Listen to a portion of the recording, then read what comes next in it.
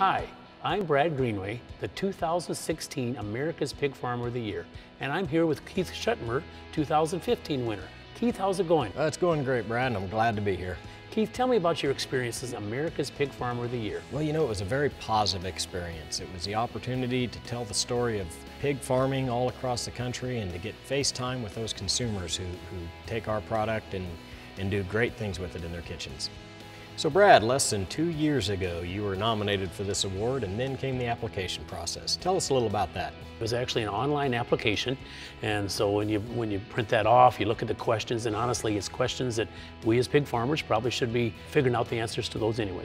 Well, I would agree. When you first look at the application, it does look a little cumbersome, but once you start with the process, it made you answer questions that we need to be answering for ourselves anyhow. So it really was not that burdensome.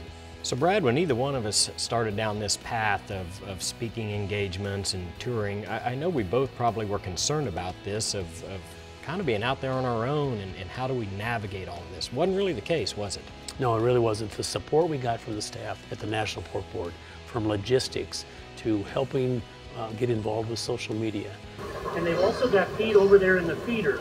To travel, to presentations, all of that, they wanted to make sure that you had everything to make you successful when you went into a venue. So tell me about the time commitment and the time away from the farm. It absolutely is a commitment, and we need to be aware of that when we start this. But you know, we start with making sure we have the support of our family, and then certainly the support of our staff, because hey, these are the guys that have to cover when I'm gone. And my family and my staff was very, very supportive. We tried to involve them in every step of the way, and it really worked out well. And the year goes by pretty quickly.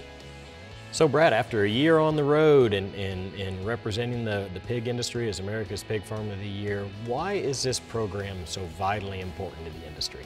You know, every time that I got a chance, an opportunity, I call them, to speak to a group, they just wanted to get good information about what actually happens on our farms. They truly are interested, and I always felt that, you know what, if I can be the resource or the source of information, and the neat thing is I think every time that you talk to one, they're probably going to tell somebody else. And so it's a way of spreading their message to a consumer audience, and I'll tell you what, every time I felt that you come away and you did some good. Somebody actually knew when they left that presentation or that talk of what we do on our farms every day. Keith, now that we've both been through this process, why should others apply for the same role? You got to start with it's a very, very worthwhile cause, and that's telling our story. We talk about that all the time, that the consumer nowadays just really is not aware how their food is raised. And anything we can do to bridge that knowledge void to them is a positive thing. So I would encourage any producer that has thought about it, I would say, do it. It may stretch you out of your comfort zone. You end up in places like New York City or California or New Orleans and some of the places you've been, but you know, it's okay to be pushed out of your comfort zone just a little bit, and really is a very, very positive experience, a very fulfilling experience.